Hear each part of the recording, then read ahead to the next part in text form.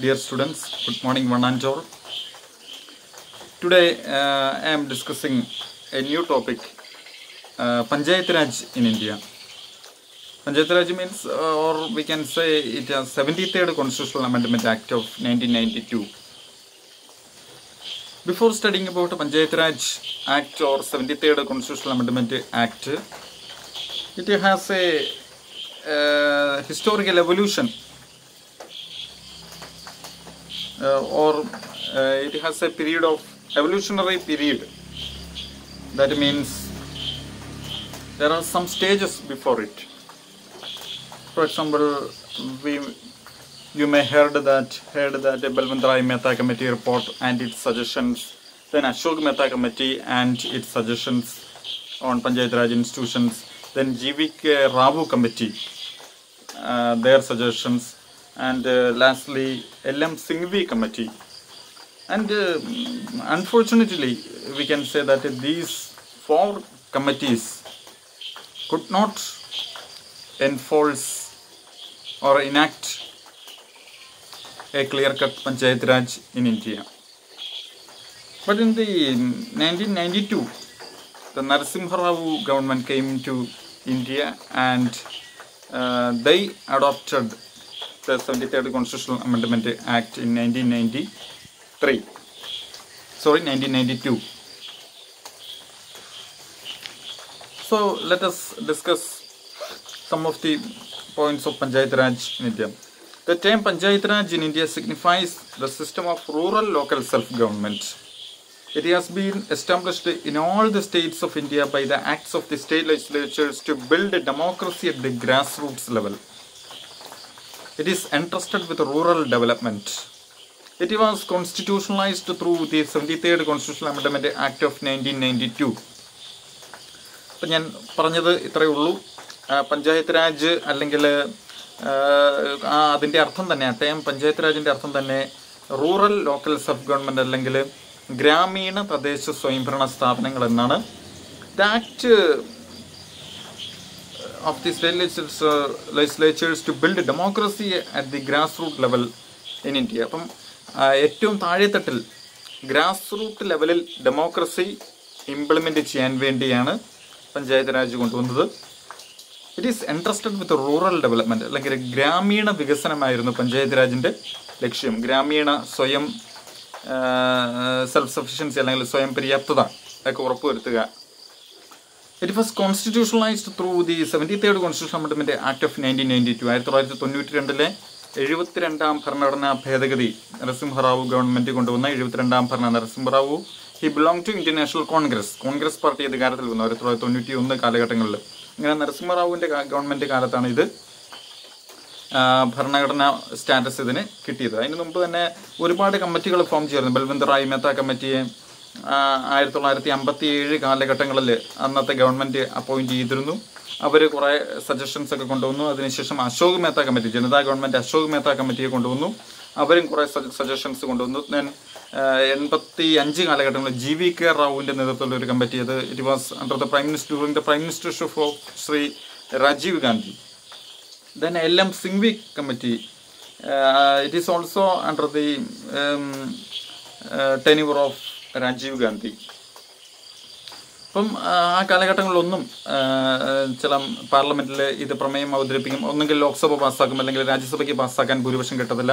ഇങ്ങനെയുള്ള പല ദൗർഭാഗ്യം അല്ലെങ്കിൽ ഗവൺമെൻറ് നേരത്തെ പുറത്താക്കപ്പെട്ടു. ഇങ്ങനെയുള്ള പല കാരണങ്ങൾ കൊണ്ട് പഞ്ചായത്ത് രാജ് 1992 വരെ ഇംപ്ലിമെൻ്റ് ചെയ്യുവാൻ നമുക്ക് സാധിച്ചില്ല.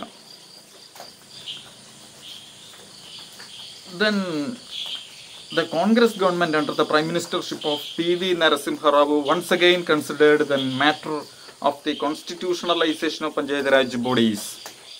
It drastically modified the proposals in this regard to delete the controversial aspects and introduced a constitutional amendment bill in the Lok Sabha in September 1991. This bill finally emerged as the 73rd Constitutional Amendment Act 1992 and came into force on 24th April 1993.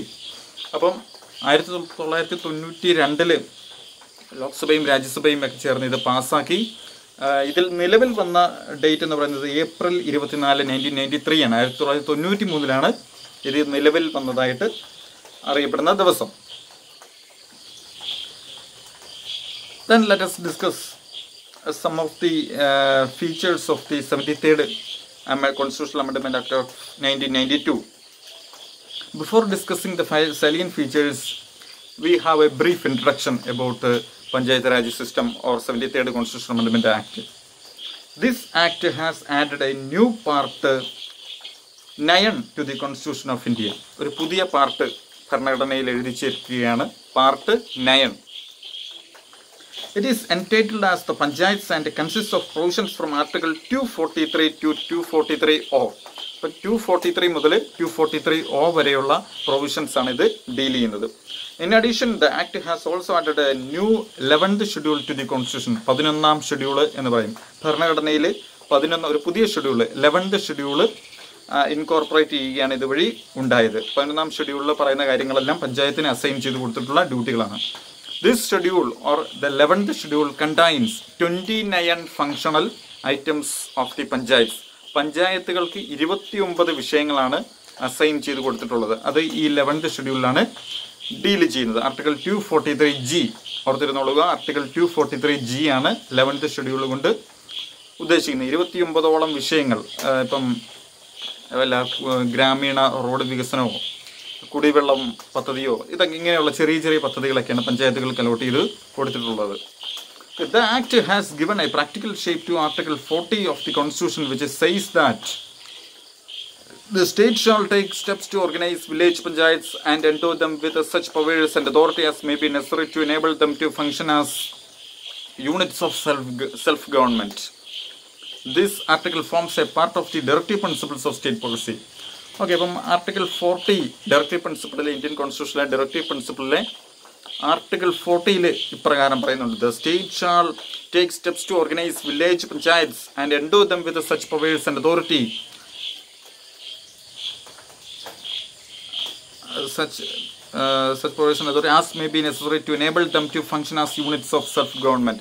അപ്പോൾ ഈ village പഞ്ചായത്തുകൾക്ക് കുറച്ച് അധികാരം കൊടുക്കുക, അവർ തദ്ദേശ സ്വയംഭരണ സ്ഥാപനങ്ങളായിട്ട് അവർക്ക് allot ചെയ്തിട്ടുള്ള 29ഓളം വിഷയങ്ങളുമായിട്ട് അവർ മുന്നോട്ട് പോകട്ടെ എന്നുള്ള രീതിയിൽ വില്ലേജ് പഞ്ചായത്തുകൾ കോൺസ്റ്റിറ്റ്യൂട്ട് ചെയ്യണമെന്നത് ആർട്ടിക്കിൾ 40 ഡയറക്റ്റീവ് പ്രിൻസിപ്പിളിൽ ഡീൽ ചെയ്യുന്ന കാര്യമാണ്. ഇതൊരു ഗാന്ധിയൻ തത്വശാസ്ത്രമാണ്. ഗാന്ധിജിയുടെ ഒരു സ്വപ്നമായിരുന്നു ഗ്രാമങ്ങളെ സെൽഫ് സഫിഷ്യൻ്റ് ആക്കി മാറ്റുക എന്നുള്ളത് മഹാത്മാഗാന്ധിയുടെ ഒരു ഡ്രീമായിരുന്നു.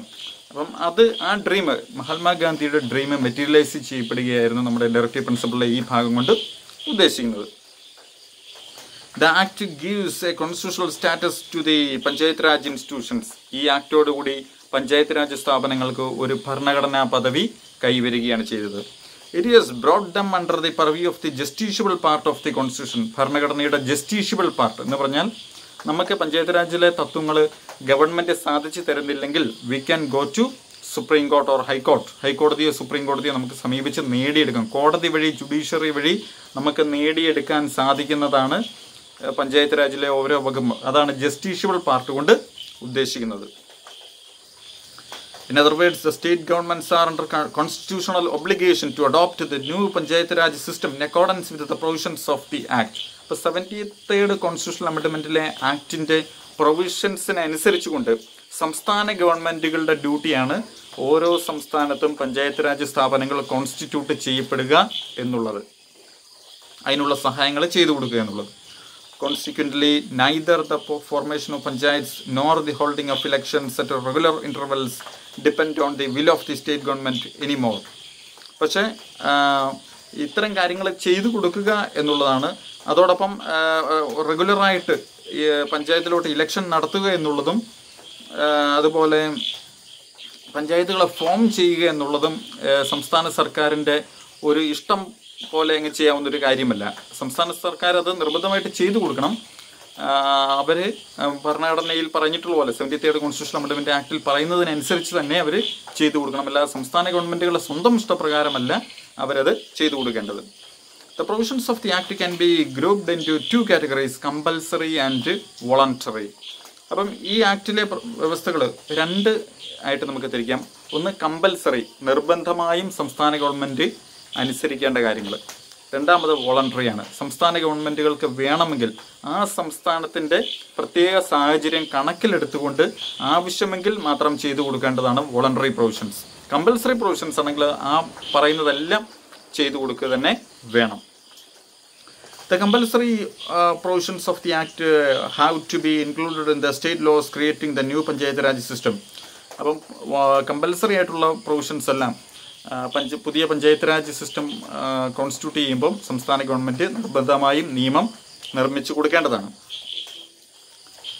The voluntary provisions on the other hand may be included at the discretion of the states. അതേസമയം on the other hand, ഞാൻ നേരത്തെ പറഞ്ഞ പോലെ on the other hand, the voluntary provisions of the Act has to be implemented by the state government at their discretion. അവരുടെ ഇഷ്ടപ്രകാരം, at their discretion, സംസ്ഥാന ഗവൺമെൻറ്റുകളുടെ ഇഷ്ടപ്രകാരം മാത്രമാണ് വോളണ്ടറി ആയിട്ടുള്ള പ്രൊവിഷൻസ് സംസ്ഥാനങ്ങൾ ചെയ്തു കൊടുക്കേണ്ടത്. Thus, the voluntary provisions of the Act ensures the right of the states to take local factors like geographical, political, administrative and others into consideration while adopting the new Panchayati Raj system. അപ്പോൾ നമ്മളിവിടെ ചിന്തിക്കേണ്ട voluntary provisions ചെയ്തു കൊടുക്കുമ്പോൾ സംസ്ഥാന government ഓരോ സംസ്ഥാനത്തിൻ്റെയും സാമൂഹികവും ഭൂമിശാസ്ത്രപരവും രാഷ്ട്രീയവും ഭരണപരവുമായ ഘടകങ്ങൾ കണക്കിലെടുത്തുകൊണ്ട് മാത്രമാണ് ഈ വോളണ്ടറി പ്രൊവിഷൻസ് ചെയ്തു കൊടുക്കേണ്ടത്. ഇപ്പോൾ കേരളത്തിൻ്റെ ഭൂമിശാസ്ത്രമോ രാഷ്ട്രീയമോ ഭരണ സംവിധാനമോ അല്ല തമിഴ്നാട്ടിലുള്ളത്. അതുകൊണ്ട് എന്ത് ചെയ്യണം, തമിഴ്നാട്ടിൽ ചെയ്യുന്നത് പോലെ നോക്കി നമ്മൾ കേരളത്തിലുള്ളവർ ഈ വോളണ്ടറി പ്രൊവിഷൻസ് മാത്രം ഇൻക്ലൂഡ് ചെയ്യേണ്ട. കേരളത്തിൽ വോളണ്ടറി പ്രൊവിഷൻസ് ഇൻക്ലൂഡ് ചെയ്യുമ്പം കേരളത്തിൻ്റെ സാമൂഹിക സാമ്പത്തിക രാഷ്ട്രീയ ഭൂമിശാസ്ത്രപരമായ ഘടകങ്ങൾ പരിശോധിക്കണം. തമിഴ്നാട്ടിലാണെങ്കിൽ അത് ഇംപ്ലിമെൻറ്റ് ചെയ്യുമ്പോൾ തമിഴ്നാടിൻ്റെ രാഷ്ട്രീയ സാമൂഹിക മണ്ഡലങ്ങൾ എല്ലാം കണക്കിലെടുത്ത് വേണം ചെയ്തു കൊടുക്കുവാൻ. The Act is a significant landmark in the evolution of grassroots democratic institutions in the country. It transfers the representative democracy into participatory democracy. Note the point. It transfers the representative democracy into participatory democracy. It is a revolutionary concept to build a democracy at the grassroots level in the country. ഇപ്പോൾ രാജ്യത്തിൽ ഏറ്റവും താഴെ തട്ടിൽ, grass root level എന്ന് പറഞ്ഞാൽ ഏറ്റവും താഴെ തട്ടിൽ അധികാരം കൊണ്ടുവരിക, അധികാര വികേന്ദ്രീകരണം, അല്ലേ, ഡെമോക്രാറ്റിക് ഡീസെൻട്രലൈസേഷൻ എന്നൊക്കെ പറയുന്നതാണ് പഞ്ചായത്ത് രാജിലൂടെ നമ്മൾ എസ്റ്റാബ്ലിഷ് ചെയ്യുവാനായിട്ട് നോക്കുന്നത്. അപ്പം ഇതിൽ പറയുന്നത് റെപ്രസെൻറ്റേറ്റീവ് ഡെമോക്രസി അല്ലെങ്കിൽ പ്രാതിനിധ്യ ജനാധിപത്യത്തെ പങ്കാളിത്ത ജനാധിപത്യമാക്കി മാറ്റുന്നു. ഒന്നുകൂടെ പറയാം, once again, it transfers the representative democracy into participatory democracy, അല്ലെങ്കിൽ പ്രാതിനിധ്യ ജനാധിപത്യത്തെ പങ്കാളിത്ത ജനാധിപത്യമാക്കി മാറ്റുന്നത് ഈ പറയുന്ന നമ്മുടെ പഞ്ചായത്ത് രാജ് ഇൻസ്റ്റിറ്റ്യൂഷൻസ് വഴിയാണ്. Okay, thank you.